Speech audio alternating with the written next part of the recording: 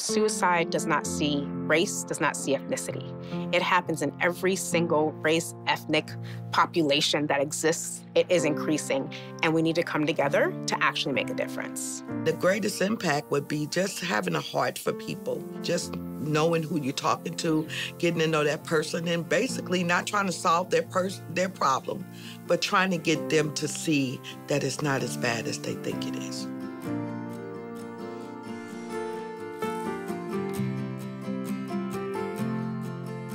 In 2005, the National Suicide Prevention Lifeline number was initiated. It was the idea of a man who actually lost his wife to suicide after she was dealing with postpartum depression.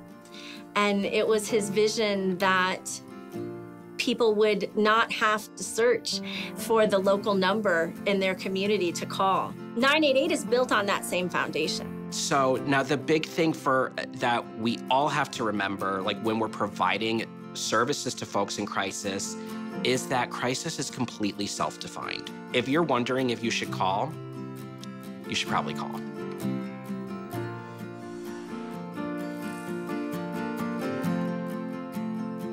So when a person calls 988, they're connected to a crisis counselor.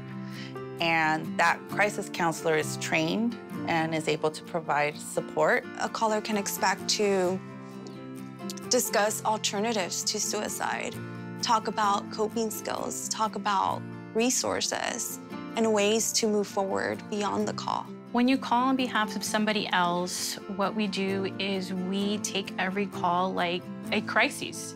So we ask questions about who they're concerned about, but we're also at the same time providing emotional support to the third-party caller as well. So there are a number of misconceptions about crisis chat and text.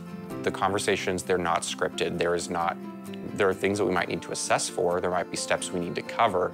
But the conversation itself has the potential to be just as authentic, just as human between two people as any other medium for communication. When people are having one of the worst days of their life, they can call us, they can chat, they can text. And when they come out on the other side, they're feeling better. Life is hard. Being a human is hard.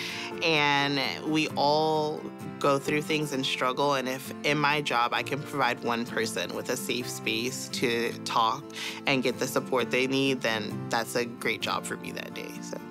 There is a lot of people out there that are struggling with suicidal thoughts and that are struggling with suicidal behavior, that are struggling with hopelessness and depression and anxiety.